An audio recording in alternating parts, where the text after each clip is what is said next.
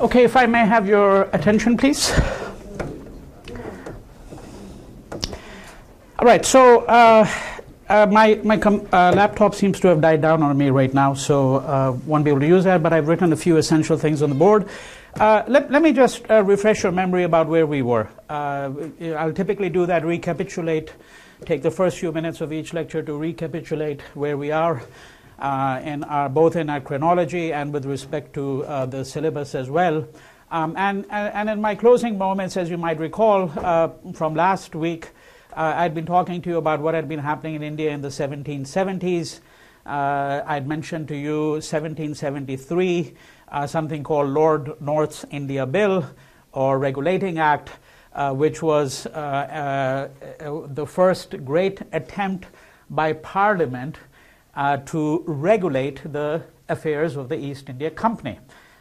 Recall what the real significance of this is. The real significance is that Parliament understands that the East India Company is becoming a state within a state. Who's going to regulate this undeclared state? Right? That's what the company is. The company is a trading enterprise, but now it has suddenly become a ruling power. And it's become a ruling power over an enormous landmass, which was obviously much greater than anything that England itself was. And a landmass that's obviously extremely complex. Now, of course, at this point in time, British possessions are still confined largely to Eastern India. Right? And one of the histories that we're going to look at very briefly is how British rule is going to expand over the course of the next several decades. But this is what the significance of this particular act is, and what the Lord North's Act or India Bill of 1773 did was it established a Supreme Court, right, of Bengal, Supreme Court for all of India, one may put it this way. At this point in time, the British are only in Bengal, but gradually as their territory expands, this Supreme Court will have jurisdiction over whatever becomes absorbed into British India. And then in turn, let us understand what the significance of the Supreme Court is. It is the first attempt by the British to suggest that we are going to impose a regime of law and order. And this is a very significant claim, because the British thus far have assumed that India is a despotism. It's a despotism. That it is a country which really has no law, because what happens in a despotism? The despot, the dictator, is responsible to no one, right? And in turn, it means that the life and limb, the life property of every individual is really suspect. In other words, that everyone is vulnerable under a kind of a despotism. Now, when you have a Supreme Court, the argument tacitly is that we are going to bring something that India has never had before, namely a regime of law and order.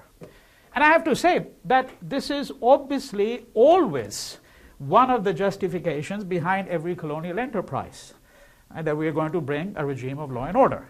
Right? And then we have 1784, which is another act. It's called Pitt's India Act, and that, in my concluding moments, I had talked about that. And what did Pitt's India Act do?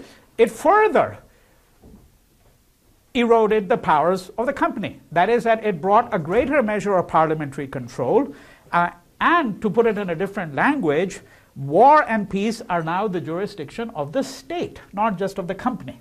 Right? This is what we effectively are saying is the significance of these two measures.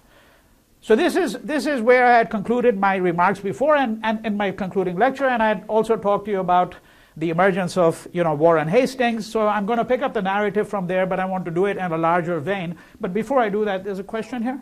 Basically, local Indian rulers have been reduced sort of puppets now, right? Not entirely, no, because it depends on which local Indian ruler we're talking about. So if you let me just look, this is a rough map of India, right? Okay, so this is the Bengal presidency here. This is the Bengal presidency. This is where British rule That's has. Like has been established. The Bengal Nawabs or Yeah, the Bengal Nawab, yes, but your question was local rulers. Well, the question is which local, right? Which local rulers are we talking about, right? So if we're talking about over here is the Sikh kingdom in Punjab. This is it's you're talking about over 1,000 miles west is the state of Punjab, and the state of Punjab is not going to be absorbed into British India until the 1840s. 1840s. I mean that's 80 years after the conquest, right? And by no means can we describe the ruler of the Punjab, Ranjit Singh, not at this time, he's not the ruler in the 1770s, but he's going to be ruling the state of Punjab for about 40 years, from roughly, if I recall correctly, from about 1801 to 1839.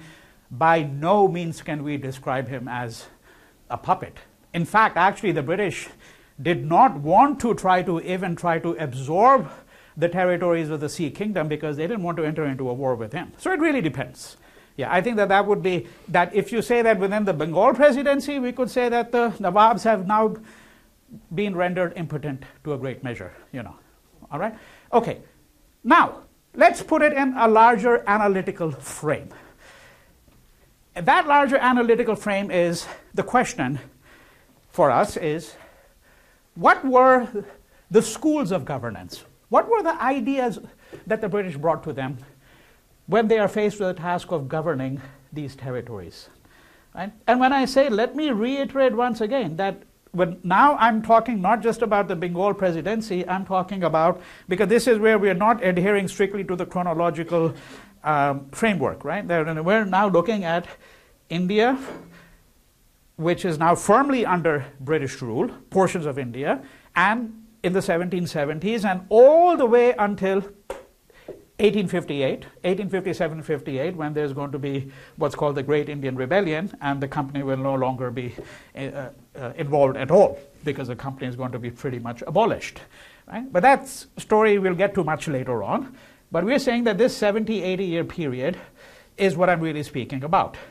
And to some extent, what I'm speaking about now is also true of the second half of the 19th century, moving even into the early decades of the 20th century. That is that the British, who are going to be charged with ruling India, right, they are people who represent different dispositions. One shouldn't assume that all of them thought along identical lines. They may all have agreed on certain things. They might have agreed, for example, tacitly with the point of view that the British had a certain kind of moral obligation to their Indian subjects. They might have interpreted that moral obligation very differently.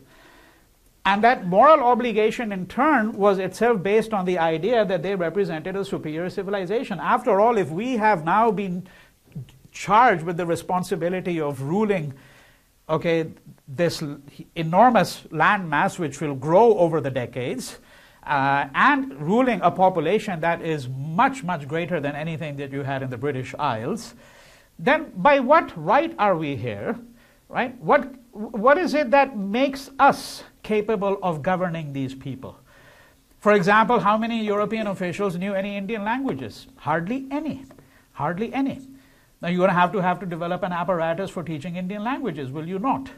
Unless one assumes, of course, that one can go into a country and not at all bother with the languages and still have some kind of way of being able to interact with the people over there. Now, of course, you could argue, but think of it this way, the argument I'm going to suggest to you now, this will become true increasingly over a period of time, but it's not true in the 1770s. Namely, somebody could argue that, well, yes, but what if Indians learn English?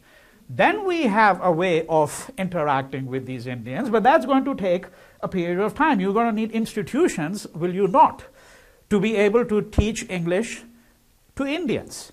And at this point in time, in the 1760s, 1770s, there's no apparatus of that kind. This apparatus will develop over a period of time. There's going to be a college that is going to be established in England itself in a place called Haileybury, which is a college intended strictly for the servants of the company. When I say servants, I'm using the language of that time. Servants means employees of that company. Right?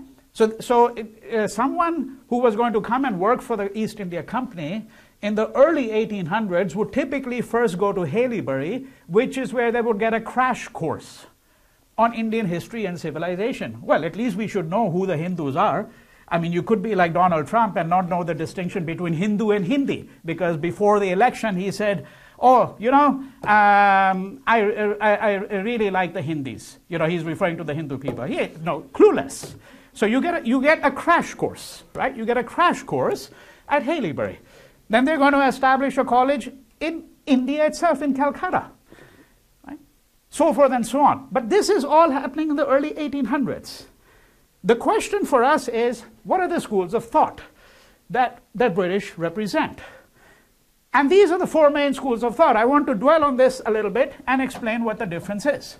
So there's the utilitarian school of thought. What is utilitarianism? Anyone? You must be familiar with it, yes? Greatest amount good, greatest amount of people. Right, I know. That's the magic formula, right? So, illustration? Could you give an illustration? Sure. Take the Aral Sea in the Soviet Union.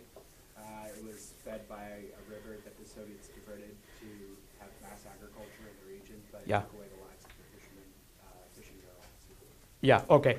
But it was justified? Because it fed millions more people than just the 15 fishermen on the Aral Sea. Okay.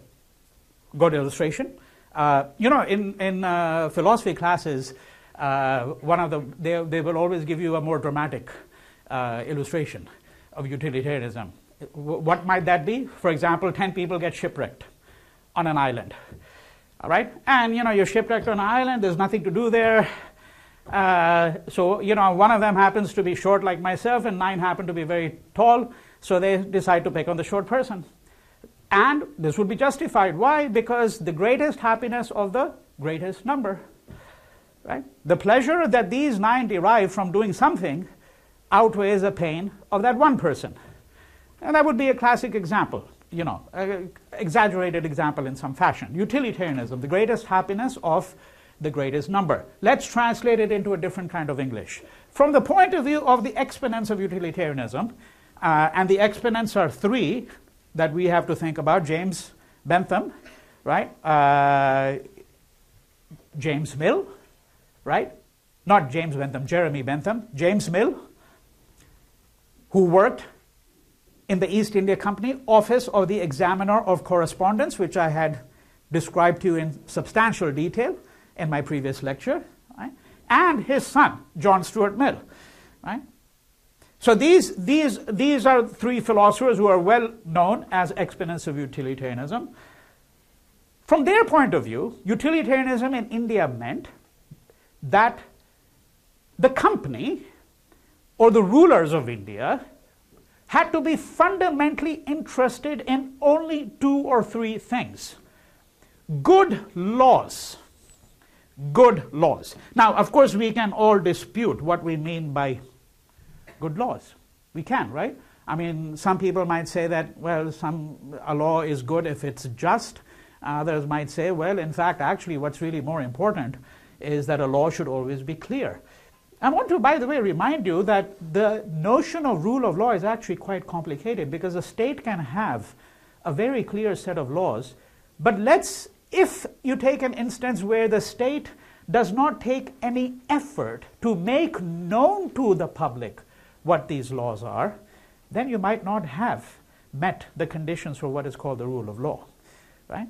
So a law should be stated in clear, unequivocal terms to the extent that is possible. It should be made known to the public, and it should not discriminate. And you could say that might be one definition of a good law. However one defines it, from the utilitarian standpoint, the company had an obligation to have clear laws in India. Now, we'll touch on this subject again in greater detail, because we're going to have to distinguish between civil law and criminal law.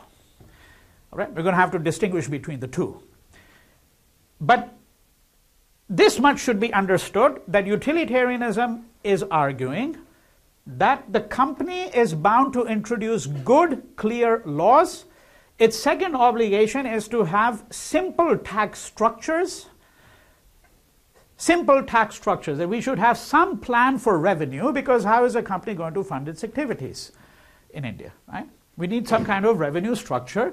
And so one of the things that the company has to do over the years is they have to try to learn, well, how is it that Indian rulers, collected revenue? What was the system that they did? What are there rights in land, for example, in Indian society? So forth and so on. Right? That's the utilitarian point of view in a nutshell. Right? Now, let's understand it another way. The utilitarians are singularly devoid of moralizing, if I may put it this way. Now, that doesn't mean at all that the utilitarian philosophers didn't think that, in fact, the British are superior. They very, very much thought that. But that's not part of their public language, for the most part. This is what I mean when I say that they're singularly devoid of moralizing. That moralizing is something that is going to be taken up by the evangelicals.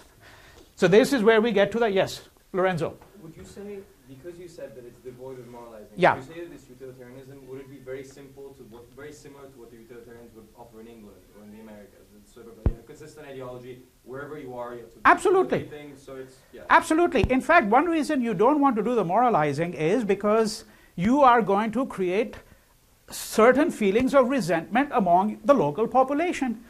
Whenever you create feelings of resentment among the people you're governing, you endanger the foundation of your own rule, right? So, and this is what utilitarianism really means, that look, we don't have to get into ethical issues, we don't have to moralize, we don't have to sing the praises of Christianity, which again doesn't mean that people like Bentham and Mill did not represent a Christian civilization. In some sense they did, right? But that impulse is something that is going to be shelved, if I may put it this way, at least among the utilitarians. And recall that at least in the 1770s all the way until the early 1800s, in fact, the company's charter actually forbid proselytization. Right? Now, in 1813, when the charter is going to be renewed in 1813, I've spoken about this on a number of occasions. In 1813, the prohibitions on proselytization are going to be removed. The Christian missionaries are going to have a relatively free hand, and this is going to continue to grow over the next several decades. Right? Particularly in the 1820s and 1830s, we're going to see a kind of a fervent missionary flavor in many of the British writings that you are going to encounter about India. So the evangelical school of thought, and going back to Lorenzo's question, let me just say that it's also the case that the evangelicals are very busy back in England itself. Okay? Just as utilitarianism was obviously a school of thought that was resonating in Britain itself and elsewhere, the evangelicals are very busy in Britain itself. So, for example, the evangelicals are thinking about, well, how do we take care of the poor? Why is it that there are people who are poor? And the evangelical point of view, you should understand, is very much the point of view that you still find, for example, in many circles in the United States. The poor are poor because they deserve to be poor, or because these people are lazy. They don't work hard enough. They don't have the work ethic, so forth and so on. Right? This is the evangelical view. Of course, you need to have some degree of Christian mercy towards the poor, but by and large, the evangelical view is the poor deserve to be poor. All right. Now, the evangelicals are going to become increasingly prominent, particularly in India, particularly when the ban on missionary activity is going to be lifted. So they are going to be doing the moralizing. They're going to be saying that, well, one of the reasons why India has fallen into our hands like a plum cherry, is because, frankly, Indians do not adhere to the kinds of ethical standards that we adhere to. They don't have the grace of Christianity, so forth and so on. And it is our duty as a Christian power to introduce Christianity. It's a very interesting question, which I'm not going to address in this course at any length, but I raise it for you right now, for you to reflect on it. It is an indubitable fact, an unquestionable fact, that Christianity under British rule really never was able to get going, if I may use a colloquialism. They were never really able to succeed in India. And this is a very interesting question. Why is it that, for example, that Islam certainly succeeded? Because we know that Islam also comes to India from obviously from abroad, comes from Western Asia. Yes, Islam had a much longer history in India than Christianity did in some respects, although we know that, I mentioned to you that there was Christianity present in South India, in fact, the year 70 of the Common Era, almost 2,000 years ago. But Christianity never really made those kinds of inroads, and then we found that the Portuguese obviously are a Christian power as well. But under the British dispensation, Christianity did not really flourish. Okay? Now, the key thing here simply is that I am saying, what is the context in which we are discussing this? We are saying, what schools of thought do the people who are administering India represent? Right? So one school of thought is strictly of the view that what you should do is you should have this kind of utilitarian point of view. The second school of thought says, well, no, you know, of course, I have to say, as a crucial note here, that all schools of thought, in some sense, do represent a kind of utilitarianism as well, right? That yes, it is a function of the company, of the government, right, to introduce simple laws, clear laws, to have a tax structure that is workable, etc., etc. But then you get the other gesture, such as this whole idea of proselytization, moralizing, the notion of moral improvement. We have an obligation to improve these people. And that might entail, among many other things, passing legislation which would abolish certain kinds of atrocities and abominations. Right? Where we will look at that later on, but this is the general outlook represented by the evangelical school of thought. Then you have a third school of thought, which might be called the Burkean school of thought, named after Edmund Burke. Now, I have mentioned to you Edmund Burke in a different context there, because he was a person who was going to lead the impeachment proceedings against Warren Hastings in the British Parliament in 1789. All right? Warren Hastings was the first Governor General of India. Recall that, right? This position is created by the Act of 1773, the position of the Governor General of India. Now, what is the Burkean school of thought? Very briefly, Burke takes the view that India is something that has been entrusted to the British. Okay, there is a notion of what you might call trusteeship. So you know that in and we have to distinguish this between the Burkean school of thought and the school of thought which is very similar, but there are some differences, namely the Guardian or Platonist school of thought. Right? The trusteeship model is that we are in a way like trustees. Okay. We're like trustees because India, for some reasons, has fallen into a state of disarray. And in fact, according to Burke, the company has contributed very substantially to that state of disarray. It has created a kind of a social anomie, right? A severe dislocation in Indian society.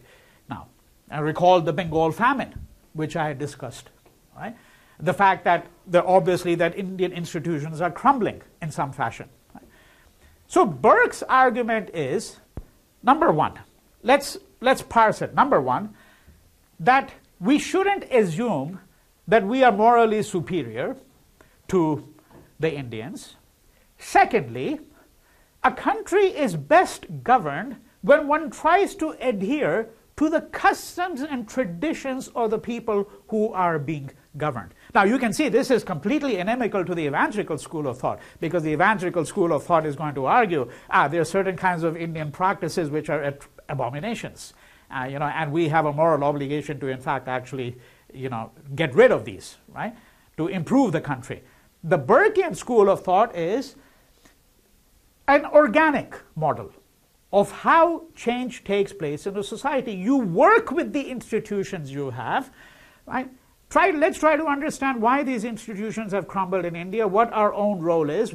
We understand that we have a certain kind of hegemony at the moment, right? We have a hegemony at the moment. This is what it means to be acting as a trustee. We are simply going to be holding the ship, as it were, until such time as the Indians have recovered their own footing. Once they've recovered their own footing, our job is over. We leave. Right? That's the Burkean model. And Burke was, of course, in some ways inherently conservative. He was the same person who was opposed to the French Revolution. Right? He has this famous line where he denounces what he calls the cashiering of kings. To cashier a king means to behead a king. Right? Yes? Sorry, what was your first point that you said? You said Burke said people shouldn't presume that they have a moral high ground? It's not, we shouldn't assume that we are now ruling over these territories in India because we are morally superior. No, he doesn't say that. No. Right? And in fact, what I'm suggesting is that what is distinctive to the Burkean school of thought is this idea that you have to work with the local customs and traditions, all right, because you can only really achieve change in a society if that change is organically produced. If it comes as a set of fiats from the top, right, it will never produce that kind of organic change in a society. That's the Burkean school of thought. And then you get the Guardians, right? And what's the difference? So you know where the word is from, right? It's from Plato's Republic, because for those of you who read Plato's Republic, you know that there is this whole idea that you have a hierarchical society, and on top of that society you have what are called the Guardians. How does one think of the Guardians? As I said, there's some overlap with the Burkean model, but one way to think of the Guardians is to use that Latin phrase, in loco parentis, right? What is this? What is the function of a school, for example? It takes the place of parents, right? So the Guardian model is that we are guardians. See, this assumes that Indians are like children. They're like children, right? They don't have that level of maturity at this point in time. But, of course, children eventually grow up. Now, the time span for a nation is much longer than it is for a child on the whole, right? But this is what that model really presumes. It still shares a great deal with the Burkean model because it says that, yes, we should not do things that will disaffect the Indians. We should not do things which will be a provocation, right? So, for example, interfere. What would be the greatest kind of provocation? Interfering in the religious practices and customs of the natives. Because religion is dear to everyone, it's particularly dear to people in India. This is the primordial element of their identity, religion. Right? So this is what the Guardian model is. And what we're going to find is that different people, different rulers will represent different elements of that. And that, although, as I've already indicated to you very clearly, I'm suggesting to you that the utilitarian model was, in fact, present to some degree in all of these people, right? Except that someone who might be, an exponent of the Guardian school, if I may put it this way. And when I say the Guardian school, it's not this is a theory put forward by Raghavan Iyer, an Indian scholar, when he wrote a piece called Utilitarianism and all that about 60 years ago, where he basically distinguished between these four models, and I think, in fact, it's actually quite useful. So when I say guardian, it's not that they were self-appointed or self-described guardians, some of these rulers that I'm talking about, but nonetheless, what we find is that if you look at the Indian ruling class, okay, and at this point in time, there is no formal civil service. Okay, there is going to be a formal civil service. It's called the ICS. They were very often referred to as the ICS is the Indian Civil Service, as the heaven appointed, because if you were eventually appointed to the Indian Civil Service, you could be in your early, mid-20s with very little knowledge of India, and you might find yourself the ruler of a district with a population of over 1 million. Right? And you barely have any knowledge of India at that point in time. Yes, Lorenzo. Just a question. Yeah. On the four schools. Yeah. It seems to me that a distinction of the last two, the Burkeans and the Guardians, Yeah. is that they regarded British rule in India as temporary.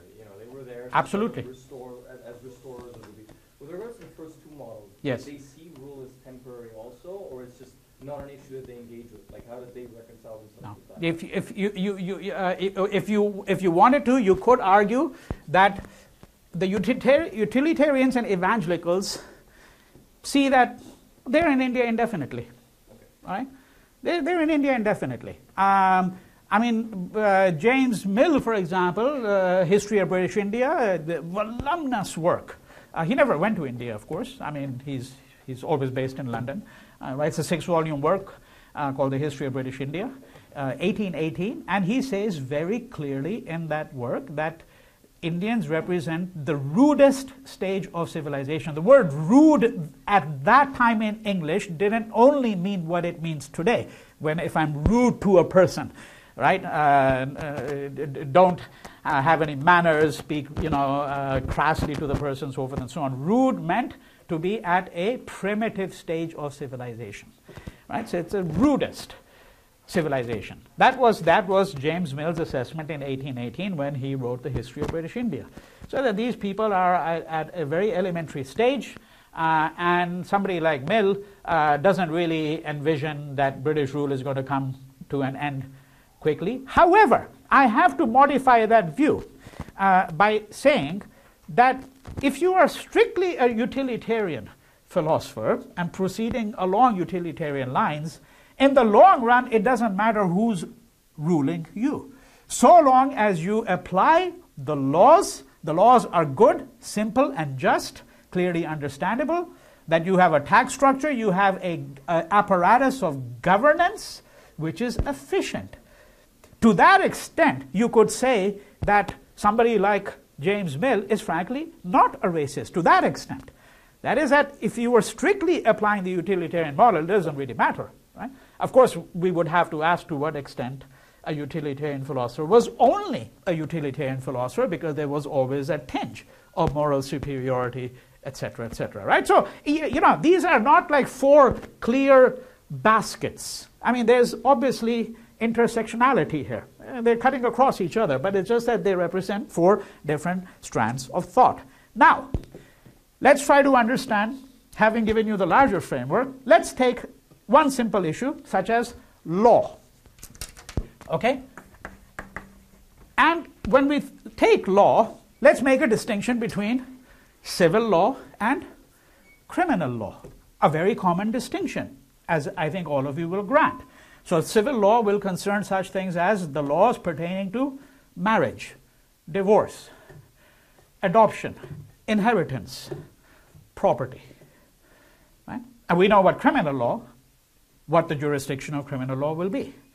Now, when the British are in India, and Warren Hastings becomes the Governor General in 1773, okay, recall that one of the problems I mentioned to you before, but keep it in mind, the British are not really knowledgeable about Indian languages. There are going to be a few exceptions. We're going to find that there are going to be people like Sir William Jones, who is going to be appointed to the Supreme Court. So he comes from Britain. He's an exceedingly important figure in many ways. And one of the reasons he's a very important figure is that Jones is among the first people in the world to put forward the idea, which is going to become the bedrock of linguistics. And that is an idea, namely that Sanskrit, right, the language of the Brahmins, the language in which the principal texts are going to be written, not just, by the way, philosophical and religious texts, but even, for example, treatises in grammar, in mathematics, and science, and obviously literary works, right? So the ancient language of India. So he's the first person to make the argument that Sanskrit, and Greek and Latin are all related languages. And these are what are eventually going to be known as Indo-European languages. Right? And then the argument is that in fact that all 3 of them in fact actually came from a common source. We don't know much about that. That's sometimes called Proto-Indo-European. Right? So William Jones is the first person to actually articulate that argument. And Jones is someone who has come to India, and he's a member of the Supreme Court of Bengal. All right? Now, the question, so Jones is certainly knowledgeable to some extent in Indian languages. He knows Sanskrit and Persian, which is not, quote, an Indian language, obviously, is nonetheless the language of the Mughal administration of India, and in fact it remains the official language of administration even under the company until 1835. Persian, not English, right? Think about that, right? So, exceptions like Jones, with some knowledge of Indian languages, the vast majority of company officials do not know Indian languages. Number one. Number two, when Warren Hastings assumes the position of Governor General, and in the years thereafter, he comes to the conclusion that, yes, of course, criminal law, the jurisdiction that the British will have, will apply to everyone. Right? I mean, if A commits a murder against B, or a criminal offense against B, it doesn't matter whether A is a Hindu or a Muslim, and it doesn't matter whether B is a Hindu or a Muslim. Okay? And there'll be one criminal law which will be common to everyone. However, that cannot be the case for civil law. It cannot be the case. Hindu laws of inheritance, Hindu laws of marriage are going to be vastly different.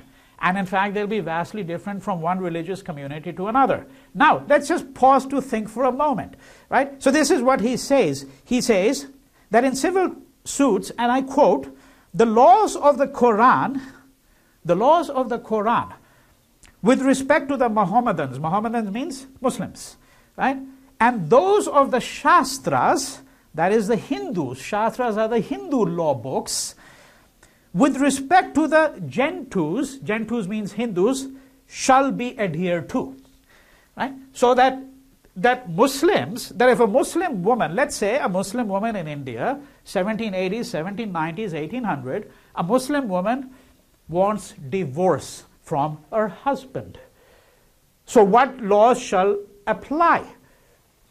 The laws that shall apply shall be those which are stipulated in the Quran. And when, by the way, Warren Hastings says the Quran here, we know from other writings that he means not only the Quran, but he also means the Hadiths, that those are the Islamic traditions. Okay, right? And if a Hindu man wanted to divorce his wife, or a Hindu woman wanted to divorce her husband, the laws that would apply would be those which are particular to the Hindu community. However, let's try to complicate what's going on here. We have two fundamental considerations. One, what do we mean when we say Hindu and when we say Muslim? Right? And you might say, well, isn't it self-evident?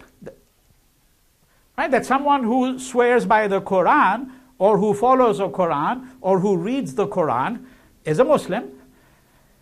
In the case of Hindus, it may be a bit more complicated, because the Hindus do not have a book which is comparable to the Quran. They don't, right? And they're not, as it's called, the people of the book, right? They don't have a book.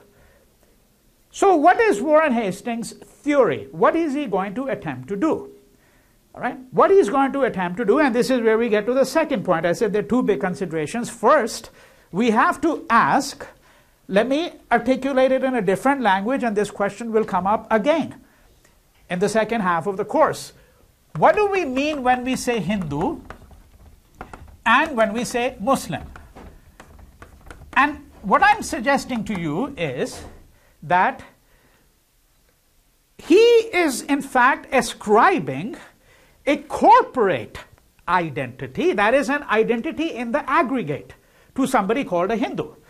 Because I can tell you, my forefathers in the 1600s, as it were, okay, whoever they might have been, right?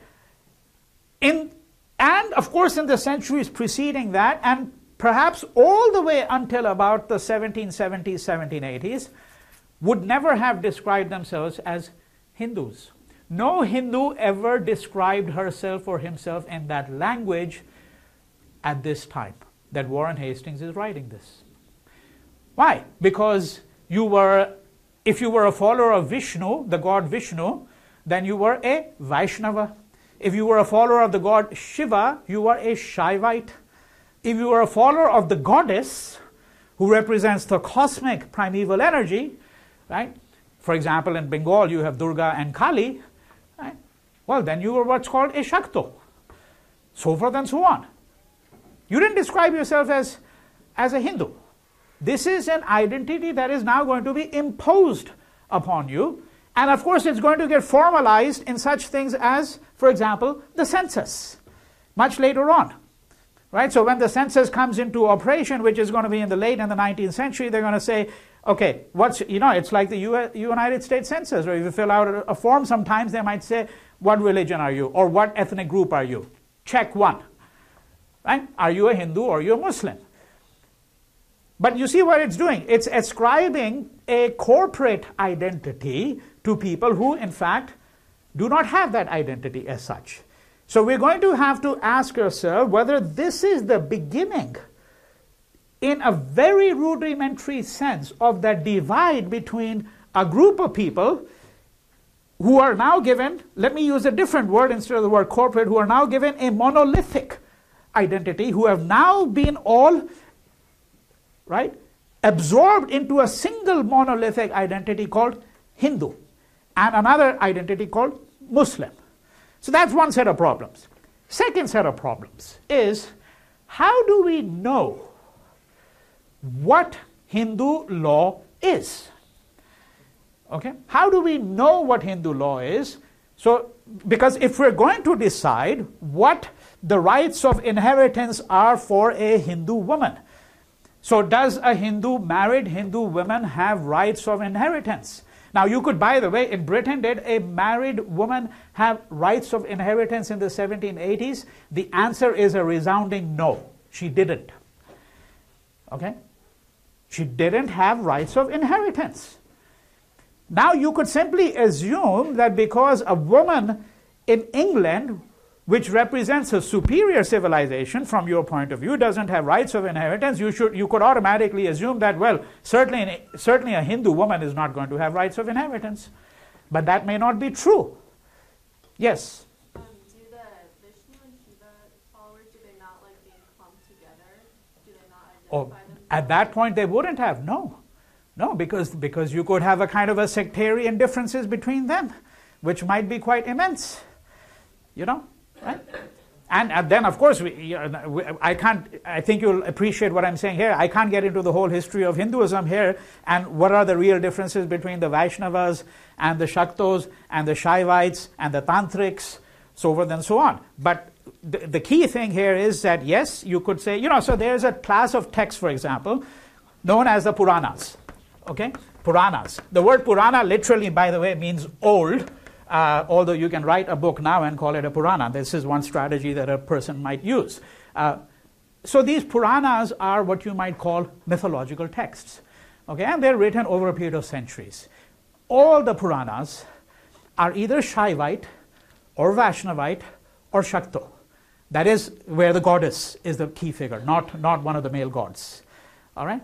Now, when I say sectarian, again, we have to be very careful, because the word sectarian arises in the context of Judeo-Christian and Islamic histories. So when we say that there were sectarian differences in Christianity, what do we mean? Differences, for example, between the Protestants and the Catholics. And then among the Protestants, there could be enormous difference between the Anabaptists, and the Methodists, so forth and so on, right? So those would be sectarian histories of Christianity, right? That would be the model. What you find in the Puranas is that a Purana is predominantly either Shaivite or Vaishnava or Shakto. But that doesn't mean that in a Shaivite Purana that there is no place for Vishnu. It's just that Vishnu is going to become the inferior god. In the Vaishnava Purana, Vishnu becomes the superior god and Shiva becomes the inferior god, right? So this is what I meant. We can get into a long history of what it really means to speak about this kind of, quote, sectarianism. But I'm using that category with a certain amount of proviso. what I'm trying to describe here is a scenario where we're saying that first question here is, okay, what do we mean when we say Hindu and Muslim? Okay, how was this monolithic identity now superimposed upon people? All right. Number two is, how do we know what Hindu law is? Because now there are going to be a number of problems that the British have to think about. One way in which you try to determine what Hindu law is, you talk to the Brahmins. However, the British have this view that the Brahmins are a cunning, deceptive lot. So your main source is the Brahmins, because of course because the notion that the British have, which is not entirely incorrect, is that the Brahmins are the repositories of knowledge in India.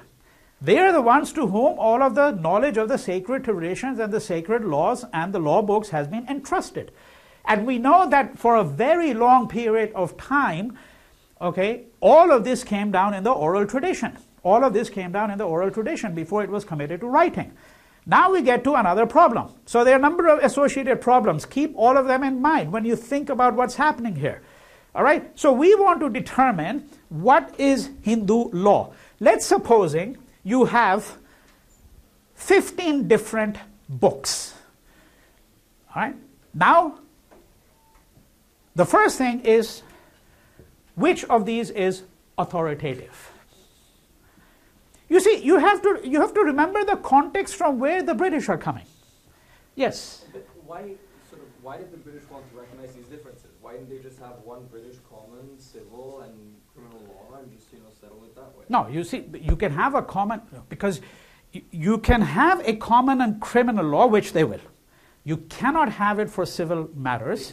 No, you cannot have it for the simple reason that their view is that, let's suppose you applied the laws of divorce commonly among Hindu, Muslim, and Hindu communities. Christian, Muslim, Hindu, Sikh communities. It's going to create an uproar. It's going to create an uproar because what is permissible in Islam to a woman may be very different than what is permissible to a Christian or a Hindu. As simple as that. You know, right? I mean, the whole, and you could, the question, by the way, is with us in 2017. The whole debates that take place over, quote, the hijab. See, you know, and of course we know that there are different kinds of veiling, so forth and so on. But if you look, the context here is that there is a set of Muslim practices. Now, do we apply a common civil law, which you could say that it's banned, right? But then the question, of course, is that does that actually create a certain kind of religious dissent among certain people, right? So you have to now first establish and determine what is this thing called Hindu law. So you say, all right, we've got a problem here because let's say we have 15 different texts. Now the first question is to determine which text is authoritative. How do you determine that? The way you determine it is you go to the people, the local people. However, the local people are represented by Brahmins. The Brahmins, however, are a cunning, deceptive lot. Why? Because they maintain their hierarchy in Indian civilization by their obscurantism. That is, that they actually obscure the truth rather than making it known to the people, because this is the way in which they maintain their hierarchy. All right? So the problem for the British is going to be, how do we exactly establish it? But there is an epistemological problem. The epistemological problem is, why elevate the text over the practice? See, what they want to do is they want to create a textual basis for law. A textual basis, and when you create a textual basis, then what you have to do is you have to create a authoritative text which is going to be acceptable to everybody in that community. All right? Let me now translate this into a different thing. We're moving into some questions that we're going to take up in great detail in the following segments for the next 3 weeks. But this is a good way of anticipating some of those questions are. All right? Let me give you an illustration that some of you might be somewhat familiar with. And I'm going to stretch that argument deliberately. Take somebody like Shakespeare. Okay?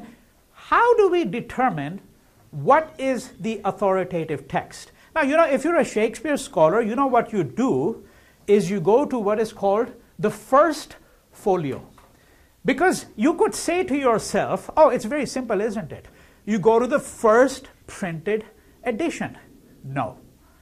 Why? Because then you have to know the whole history of printing. Who was doing the printing? There were lots of printers' errors. And in fact, the first folio, of which there are over 200 copies, the Folger Shakespeare Library has about 70 of them, okay?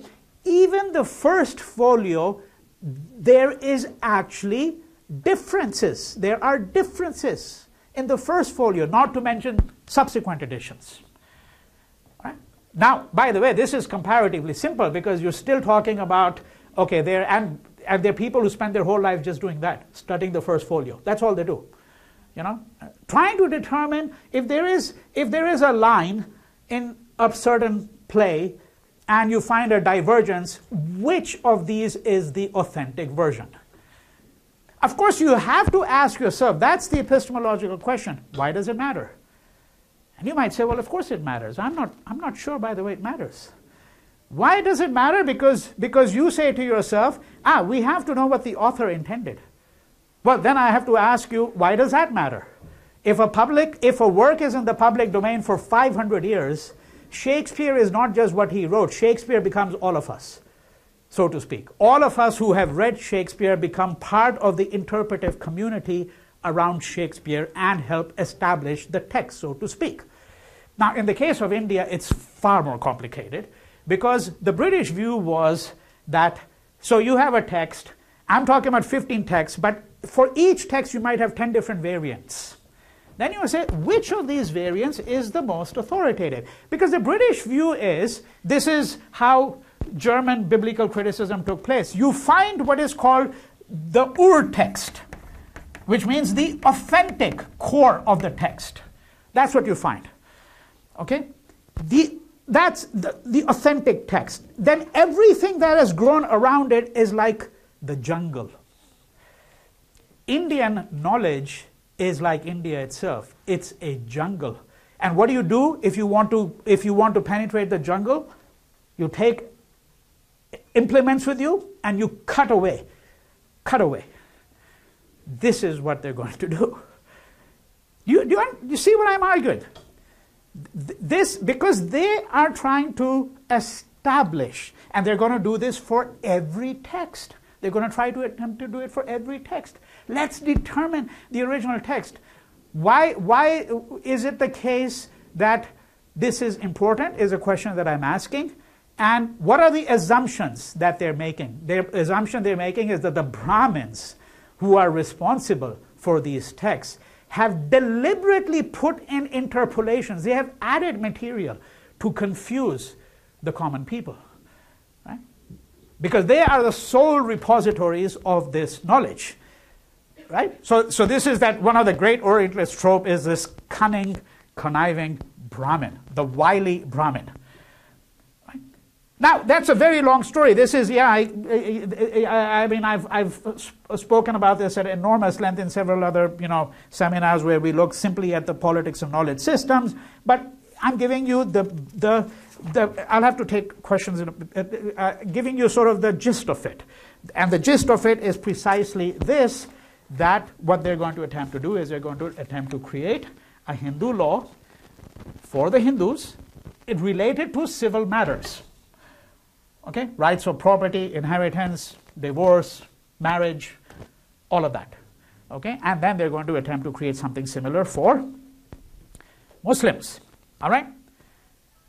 Now, this is one set of interventions by the British. Okay?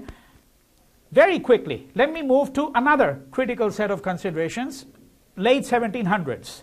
Because what we're now looking at here is the transformation of Indian society. That's what we're looking at.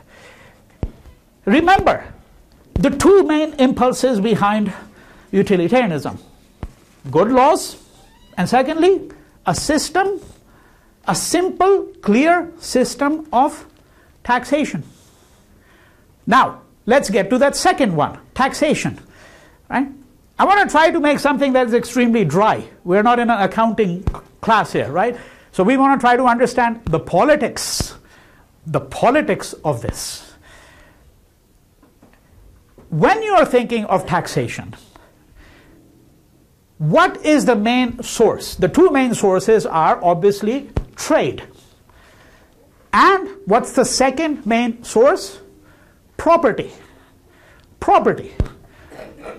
And that remains true for most countries. I mean, you know, if you're a taxpayer here, your property taxes are the major portion of what you pay. Okay? Property taxes.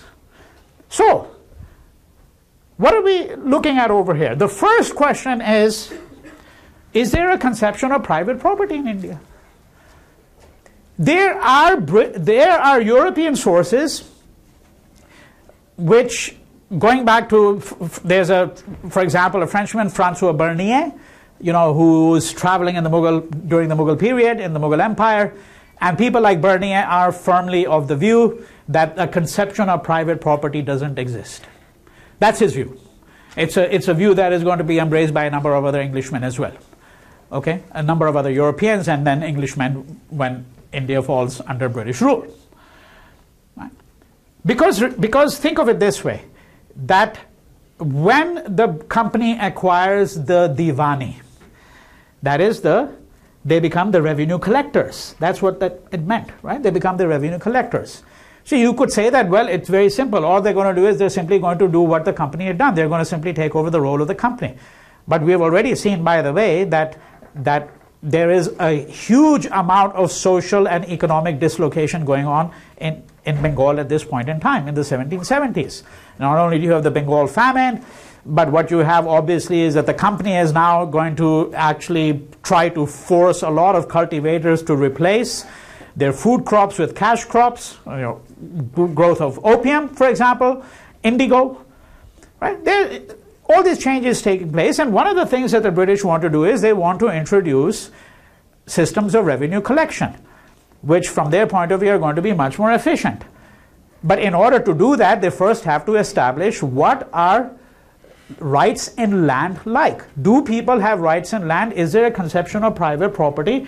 Because remember again, that the British point of view is that this is what actually distinguishes the Anglo-Saxon model from every other model. That is his notion of private property. Private property. Now, second consideration, when you're looking at this kind of thing, one is, do you have a conception of private property or not? The British are leaning towards a view that, no, there is no such conception. Okay? Why? And what's the second consideration? One of the reasons why there's no such notion of private property is because India is politically, what's the system from the British rhetorical point of view? Despotism. In despotism, there can be no conception of private property. Right? Because a despot is precisely a person who acts arbitrarily. That's the meaning of despotism. Arbitrariness. Now, think of the implications. One of the implications is that the Indian cultivator or landlord, assume for a moment that there is a landlord. One of the reasons why the Indian landlord has no incentive to improve his property is because he might invest 1,000 rupees in improving his property, removing the weeds, bringing in superior forms of cultivation, and the next day the despot appropriates his land. That's what arbitrariness means. You have no, so the view is that in fact the land is not as productive as it could be. Okay? So we have to make it more productive. In order to make it more productive, we need to have a system of revenue collection that is appropriate for India, for the Bengal presidency, for that whole region of Bengal, Okay, and of course at this point in time, so for example, you know, this is Madras over here. Remember that the British have a big outpost over here. They have a big outpost over here, and Bombay over here.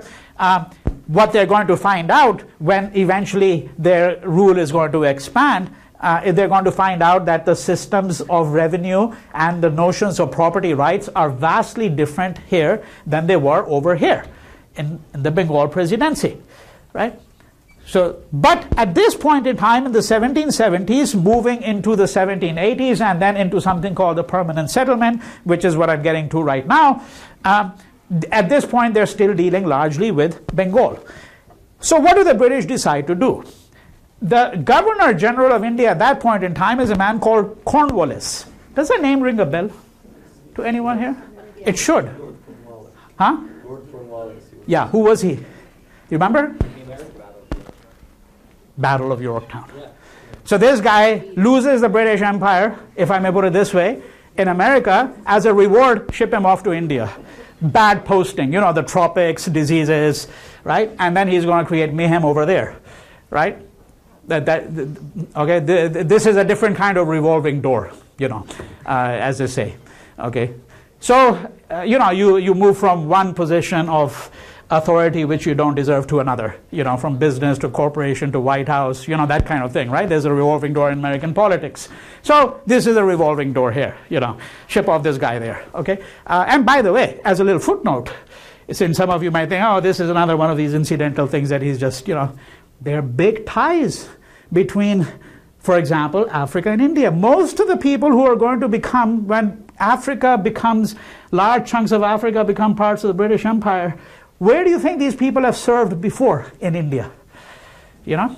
So you send them to a worse posting. You know, from America to India is bad, then from India to Africa, that's the dark continent, medieval, really, etc., etc. You know, that's how a lot of the thinking goes, in a way, tacitly, you know. All right, now, so there are these, you know, intersections which we cannot look at over here in any detail between Africa and India in the beginning and the late 19th century. What is important here is Cornwallis introduces what is called the permanent settlement. Now, the permanent settlement is based on two conceptions. Okay, now I'm using a different language. One is a language of what is called the physiocrats. The physiocrats is a school of thought. It's French. Basically, the physiocrats essentially really believe that wealth is the repository of wealth is land. Land is the source of wealth. I'm putting it in a nutshell, in 5 words. Land is the source of wealth, the primary source of wealth. Okay? So therefore, if the physiocratic notion of land being the source of wealth is going to be important in the permanent settlement, it obviously means that the British are going to now think about what they're going to do with land, right, and land rights in India. Then there is the Whiggish conception, okay? The Whigs are a parliamentary party, really. But when we say Whiggish conception, the Whiggish conception is the notion of the primacy of the individual. The individual, okay? And I have to say, this is again a point which has huge implications. The British view is that in India, I'm going to put this in this form. I want you to think about what it means. The British view is that in India, there are no individuals. There are only communities. There are communities. These communities can be demarcated by religion. They can be demarcated by caste, Brahmins, and then within that, different kinds of Brahmins. Okay? The individual as an atom of being is a distinctly Western idea. That is the British conception. And this is going to hold true until the end of British rule. There are only communities. A person, and we can't get into the whole philosophy of what is a person and what is the nature of personal identity. But in India, a person is always a member of a collectivity. He or she is a Hindu. When you say you're a Hindu or a Muslim, you mean immediately a community, a collectivity. He or she is a Brahmin or a Vaishya. He or she is a speaker of Gujarati or Bengali or Tamil or whatever. These are all collectivities. The individual doesn't exist. The notion of individual rights cannot exist under this conception. Okay? They are only communities and collectivities in India. So, now, if you're going to, however, improve the land, right, you have to create a class of people who are going to look like English landlords. And of course, remember the Burkean model. I know this is complicated, but you try to understand what's happening here, right? The Burkean model is that India itself has its own aristocracy, right? And one of the ways in which you implement reform in India is you work with the Indian aristocracy. Who are these native princes, after all? The Nawabs and rulers and all of these are members of the Indian aristocracy. Okay? What you're going to do then, therefore, under the permanent settlement is you try to craft a society which is going to create a class of people, right, who are modeled after the English landlord. Okay, they're going to be modeled after the English landlord, and you're going to come to an agreement with them. An agreement which will give them security and which will give you, the company, security as well. That agreement is called the permanent settlement. What did it mean in practical terms? What it meant was the following. When the permanent settlement came into effect in 1793, what it meant very simply was the British, under the permanent settlement, came to agreement with these English landlord types in India called zamindars. So the zamindar is a landlord. And the agreement was that the revenue, so we have come to an agreement with you in 1793. This is the revenue that is going to be collected from you is going to be fixed in perpetuity. So let's suppose you come to an agreement with Zamindar A, and that agreement is the Zamindar is going to commit himself to giving 2,000 rupees, which is a revenue he's collecting from his land, to the company every year. If the following year the harvest is very good, it will still remain 2,000. Right? This is an incentive for you to improve your land. However, what if there is a drought the next year and the following year and the following year? You still have to give the same revenue. You still have to give the same revenue. And in fact, by the way, in Bengal, this didn't change for over 100 years. It really was in perpetuity. However, it created enormous complications for the first couple of decades. Because if a landlord could not meet the revenue demand, what happened? The land was alienated. Alienated means the company said, we're selling it off. Now, in the former system, the zamindar never had rights to the land. He had rights to the collection of the revenue on behalf of the Nawab, okay, because there was a kind of a communal ownership, if I may put it this way. So the cultivator, the zamindar or landlord, and the state all had rights to the land. And very often, by the way, these rights were not stipulated in writing. Now I'm bringing in another point. I'm going to have to pick up on this later on. And that is what happens to a society when you transition from what you might call a culture of status to a culture of contract. Let me explain Because this is one of the significant, and it's, in my view, it is not argued properly in most of the books that have been written on the permanent settlement. Okay? There's this economic aspect, which I've discussed. So the land is going to be alienated, but on the other hand, if let's say, since you fix the revenue in perpetuity, there's incentive for the landlord to continue to improve the land, right? Because, you know, you could get a bountiful harvest next 5-10 years, but you're still paying the same amount of revenue. So there's greater amount for you to keep. Obviously, that's simple enough.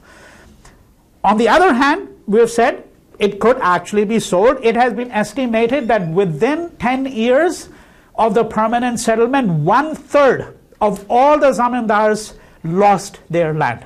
It became alienated. However, the aspect of it which has not been discussed, which is my own reading of one of the implications of this, and I want to explain that. That will be my concluding comments for today. I want you to think about it.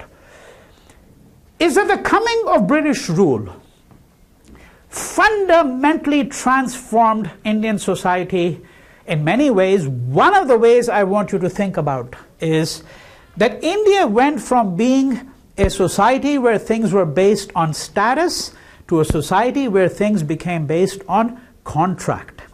What I mean by this is the following. That in a society based on status, there is an unwritten code of rules among a group of people. And in this unwritten code of rules, it is also understood that there are certain forms of hierarchy. Right? I'm not speaking about a society here which has no class distinctions or no forms of stratification. It does. But these are unwritten. So in a village, a Brahmin has certain kind of authority because that person belongs to an upper caste. Okay? That person has a certain kind of status. However, when you move to a society based on contract, the written word takes precedence over. Okay? The written word takes precedence over a tacit understanding that existed between people. So let's suppose you take a loan, you know, in the year 1700. Now, very often this loan is not being recorded. It's understood. Okay, and if you're not able to collect the loan, well, there may or may not be certain repercussions. When you are living in a society under contract, there are no options. In other words, I take a loan from a car company and I'm unable to pay the loan, my monthly installments, what happens? You're bankrupt. The bank possesses my car. That's a society based on contract. So you see, the unwritten codes that were widely prevalent are now slowly going to get transformed into written codes, which you could say that, well, that's the imposition of the rule of law.